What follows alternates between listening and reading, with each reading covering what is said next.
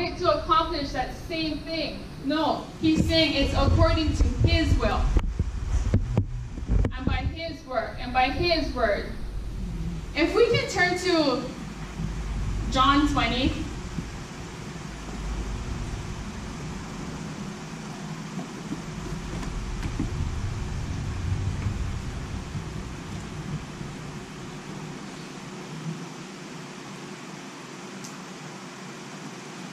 I'm going to start at verse 30.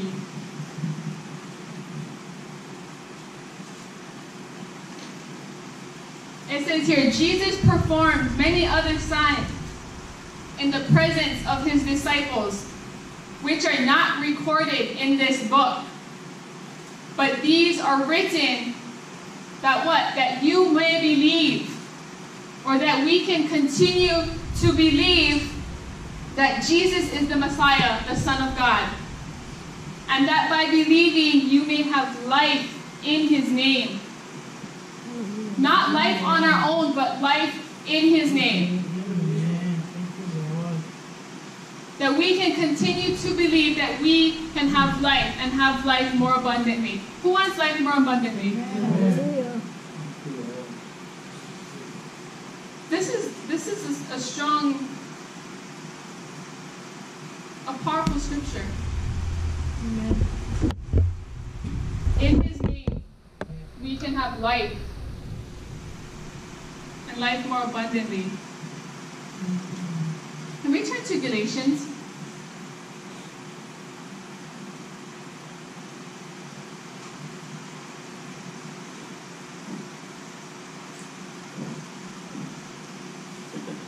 See, we're given life by the Spirit.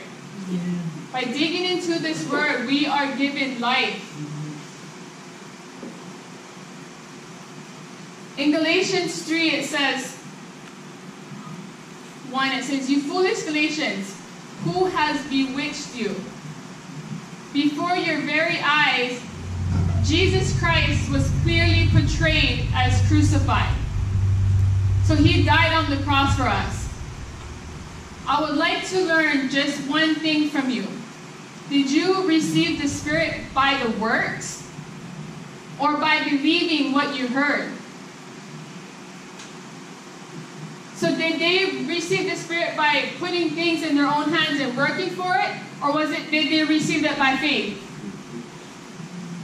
By faith. They knew the answer.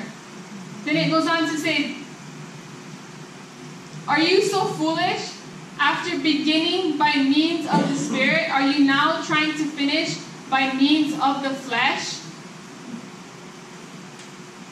God has given you something so great inside of you, but are we working that out good? Are we working that out the way God wants us to work it out? We didn't work for our salvation. God, he died on the cross for us, resurrected on the third day. He came to earth and he was persecuted. And all of that was given to us. When we received salvation, it was given to us. We don't have to go out and work for it. That's not what he's telling us. So you're going to make sure we're not being perfected by our flesh or by our own will, our own desires. God has started something in us, and we need to continue with his plan. We ourselves can't accomplish what God wants to do. Whether if it's in your life or if it's in this community, God has a plan for our church, but we can't accomplish it on our own selves. We have to be led by the Spirit. And in here it says, are you so foolish? After beginning by means of the Spirit, now you're trying to do something and take matters into your own hands and get the work done. It's not going to happen. And that's what it states here. Are you trying to finish by means of the flesh?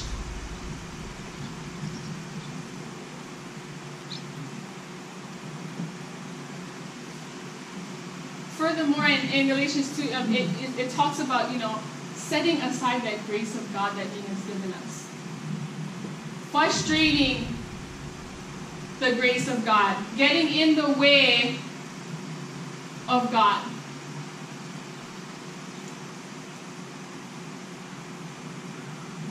That's why we need to just trust Him. Amen. God, I know your plans that you have for us. Plans to prosper. Prosper you, prosper your family, prosper your church. Just, sometimes you just gotta step back, take your hands out of it, and let God do it. Let Him take control. You see, Jesus came and He destroyed the one that's holding the power of death, the one that's holding the power of poverty, the one that's holding the power of sickness. He came here and destroyed it. Everything and anything that might be holding us back has already been destroyed. It's done. We can turn to Hebrews 1.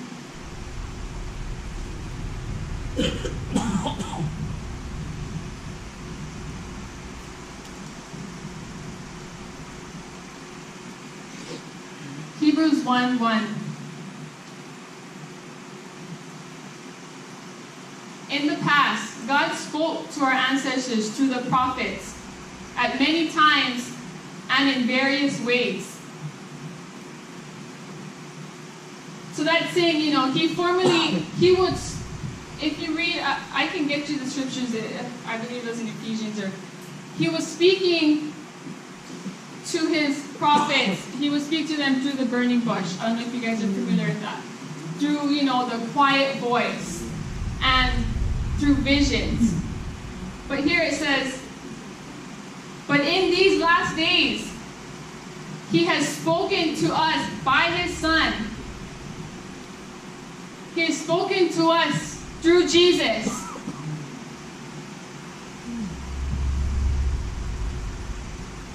Whom He appointed heir of all things. Jesus holds this title of dignity in this world. He was appointed by God, and through whom also He made the universe.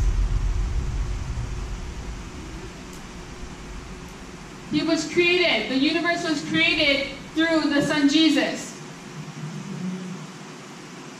The Son is the radiance. He's that beaming light of God's glory. There's that word, glory.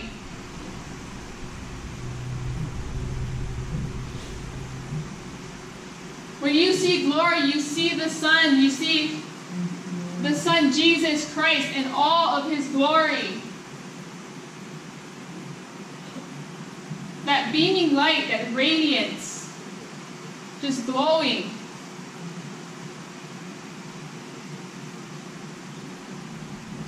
The Son is the radiance of God's glory and the exact representation of His being, sustaining all things by His powerful word. After He had provided purification for sins, after He came to confront the problem, to confront the power of death, sat down at the right hand of the Majesty in heaven. When He sat at the right hand of God, what is that telling us? Everything that Jesus came to do has been done. It has been completed forever. Meaning what? That He is the way, He is the truth, He is the life. Yes. If you break down this scripture, Jesus is the exact expression of God. Amen. How glorious is that? Lord.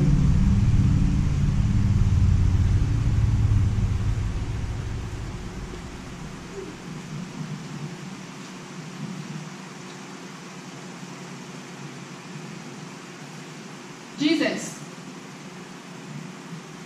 the source of all things, the source of our salvation.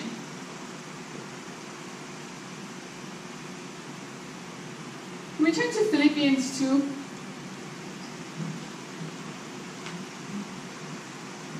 This is what has been on my heart, what we're going to be reading next. And man, is it powerful. Amen.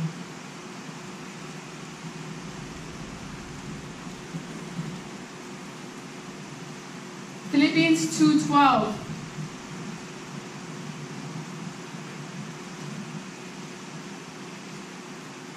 Says, therefore, my dear friends,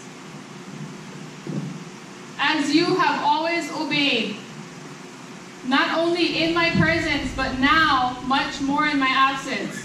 So see here, it's talking about obeying. Continue to work out your salvation. Work it out.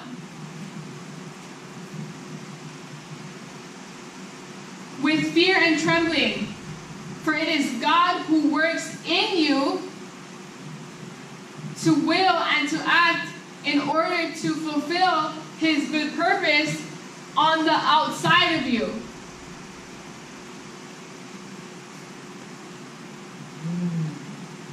So what does that mean?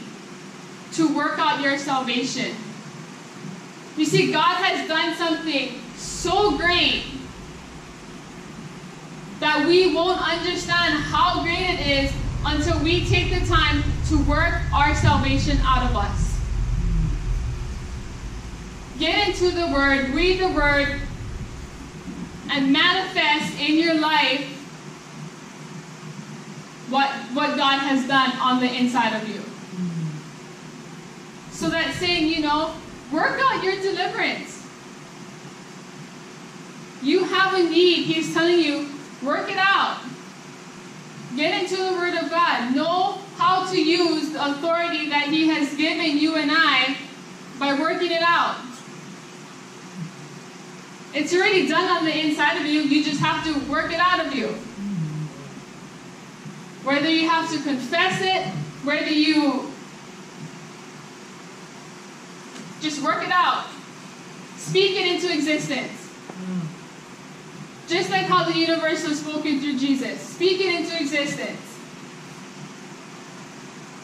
You might not see the ending, but God does. Speak it into existence.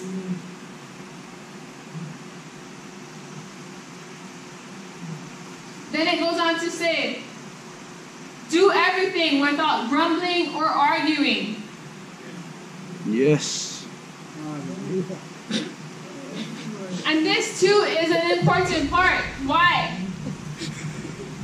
You got to keep the joy.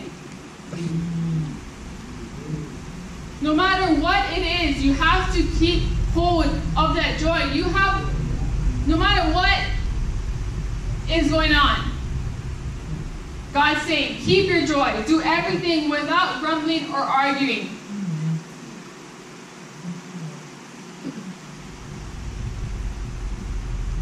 So that you may become blameless and pure, children of God, without fault in a warped and crooked generation.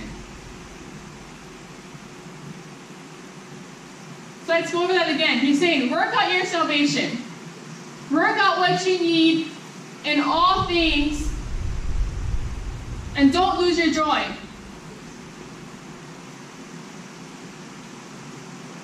Then, Scripture goes on to say, then You'll shine among them like stars in the sky. How important is that? That you shine where you go. You are that beaming light wherever you go.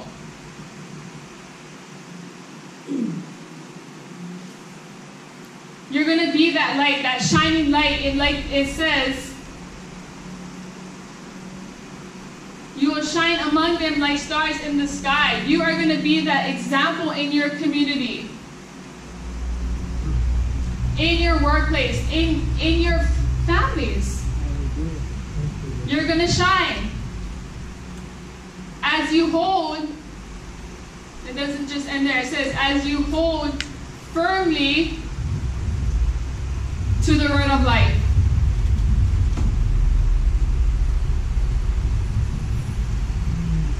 What is the word of life?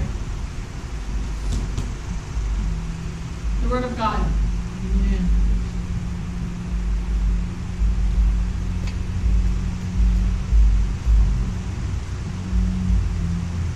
Can we turn to Psalms 119?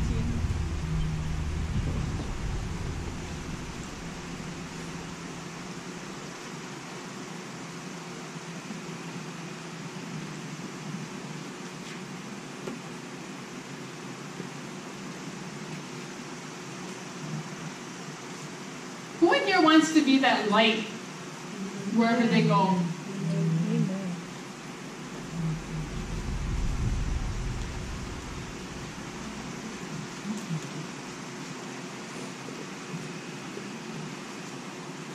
Psalms 119.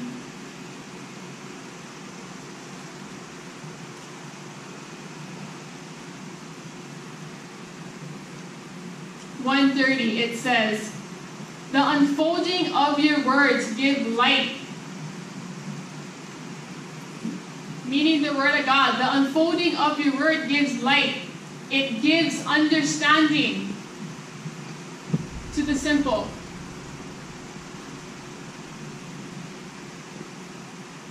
What this is saying is, as soon as you get that word into you, you become that light.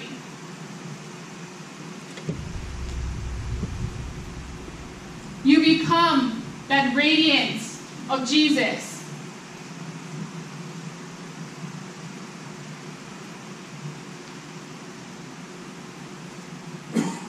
Darkness doesn't like that light.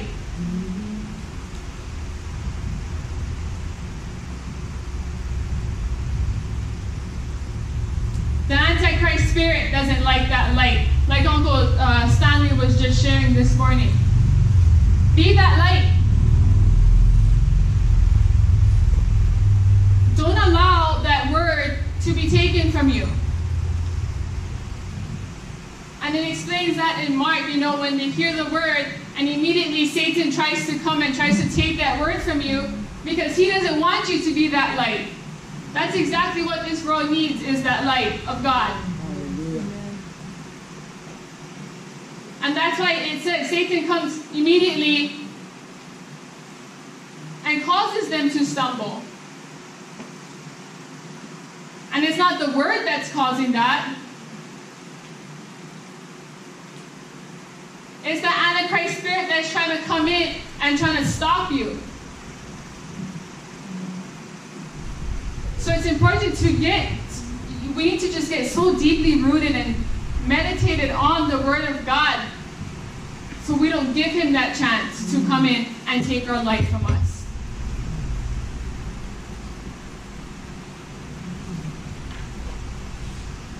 Stand protective of that. That's just like somebody trying to come into your house and take your TV from you. Are you going to just stand there and watch them, or are you going to try and stop them?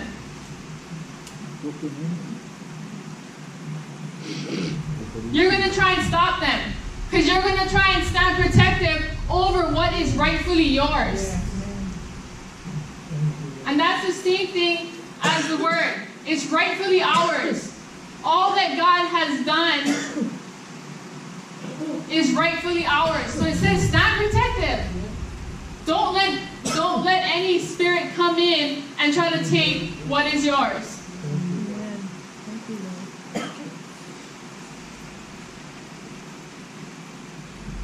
We're not here trying to work on our own to get something that we already have. It's already done.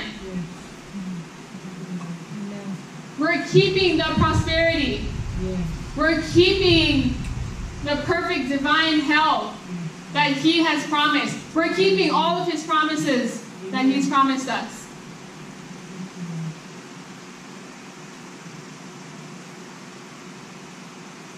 In 2 Corinthians,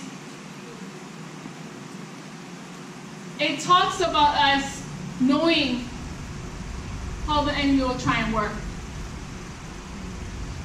And I'm not saying this so we can put our focus on the enemy. But we just need to know how he operates so we can stand protected. We got to know how he operates so we can focus on the victory that God has for us.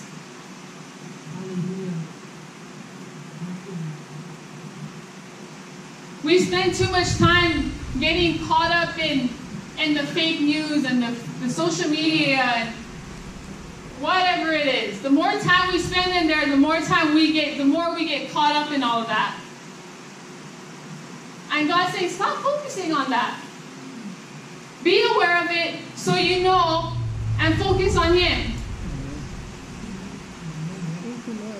Focus on the victory.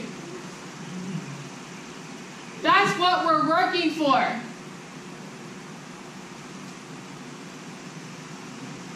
That's the salvation we're working out of us, is going to that victory.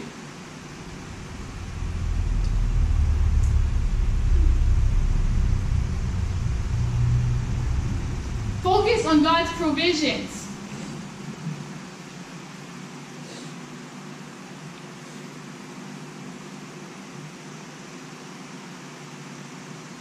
And it also says,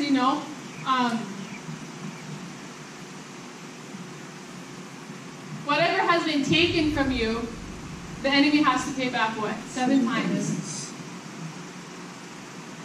Get it back.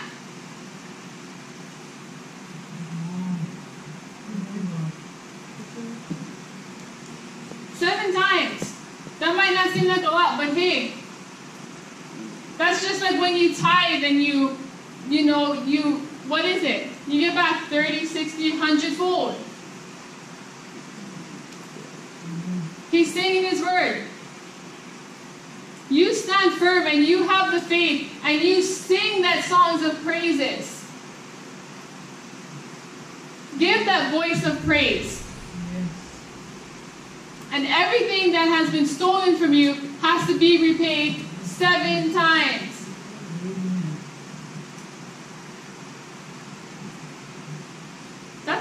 That's a blessing, don't you think?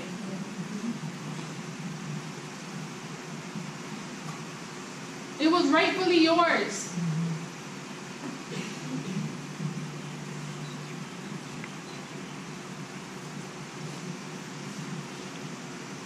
Every day for us is a new day to succeed.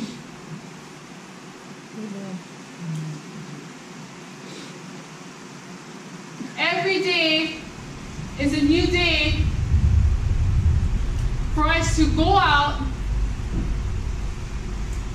and speak our salvation into the natural realm.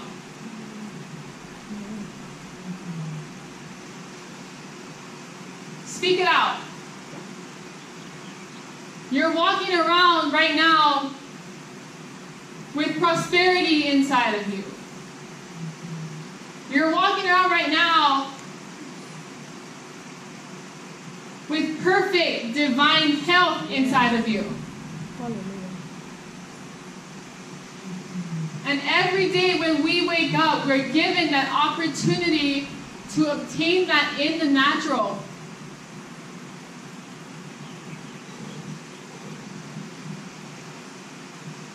by working out that salvation, by working out what God has already did on the inside.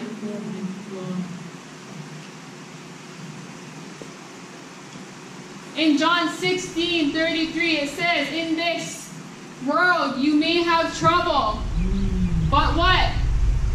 But take heart.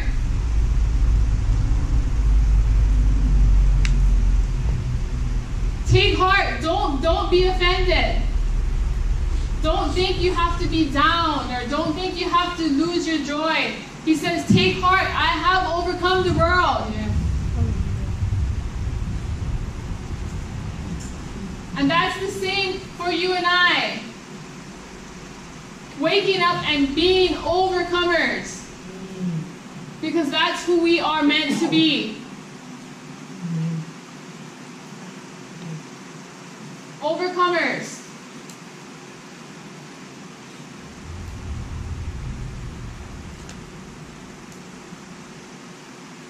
Romans 1:16.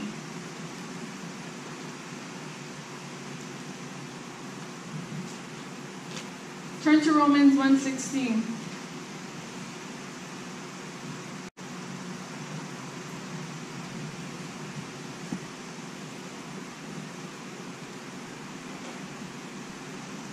Says, for I am not ashamed of the gospel, because it is the power of God that brings salvation to everyone who believes.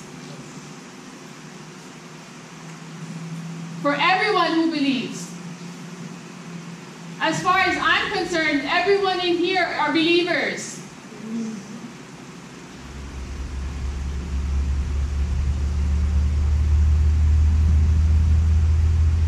Again, it says, for I am not ashamed of the gospel of Christ, for it is the power of God. How powerful is that? Once you receive the word, you get that power. You have that power.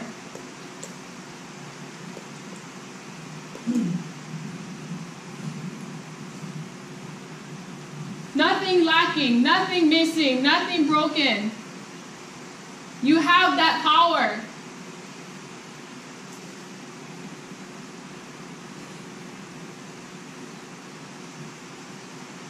We can turn to Hebrews. I'm going to close with this.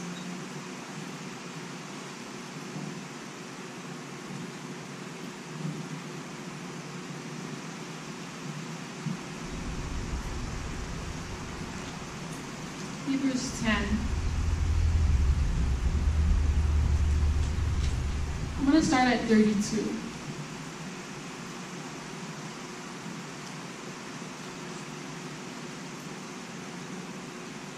It says, remember those earlier days after you had received the light.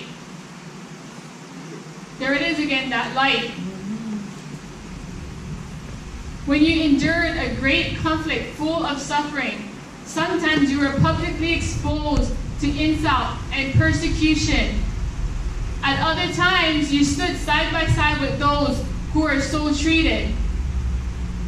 You suffered along with those in prison and joyfully accepted the confiscation of your property. Because what? Because you knew that you yourselves had better and lasting possessions. So do not throw away your confidence. It will be richly rewarded. You need to persevere so that when you have done the will of God, you will receive what He has promised. So see here in this scripture, that, it says they're being mistreated, they're being persecuted, and yet things are being taken from them, but they remain joyful.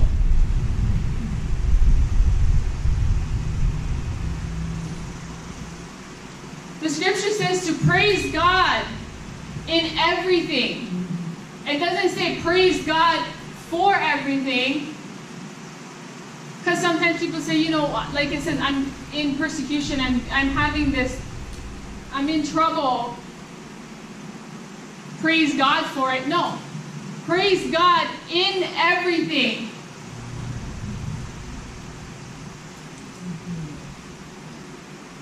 And it says, do not throw away your confidence in Him. Keep that confidence.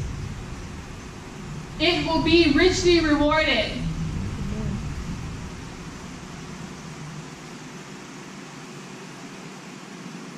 You need to persevere.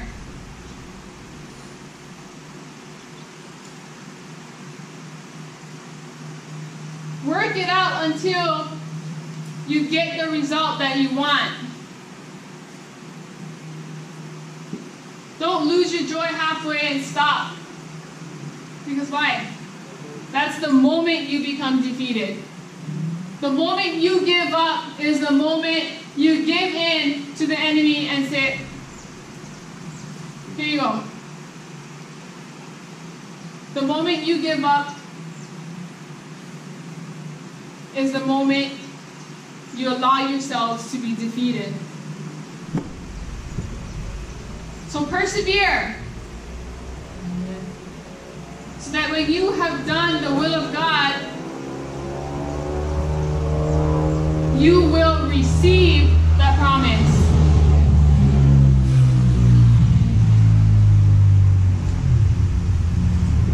Dear Heavenly Father, Lord, we just thank you and we praise you, Father God.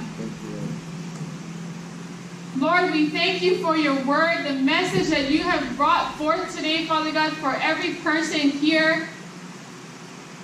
That we work out our salvation every day we wake up. That we become victorious in all that we do. We speak our victory. We speak everything that God has done for us into existence. No matter what comes about, Father God, that we can push forward.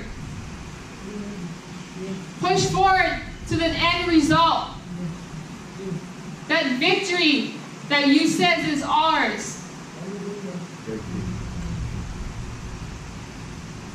That prosperity that you say is ours.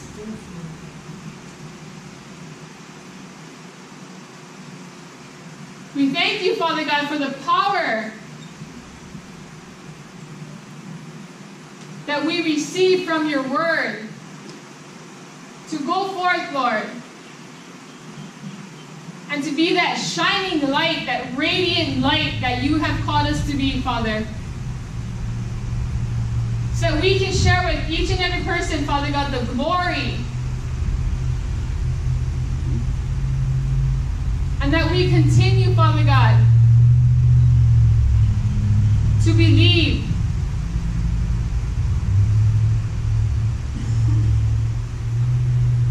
Believe your word, Lord.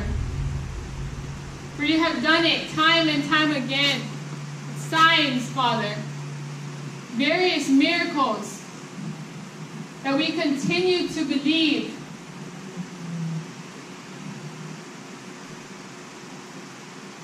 And we just give you all the praise, the honor, and the glory. In Jesus' name we pray. Amen. Amen.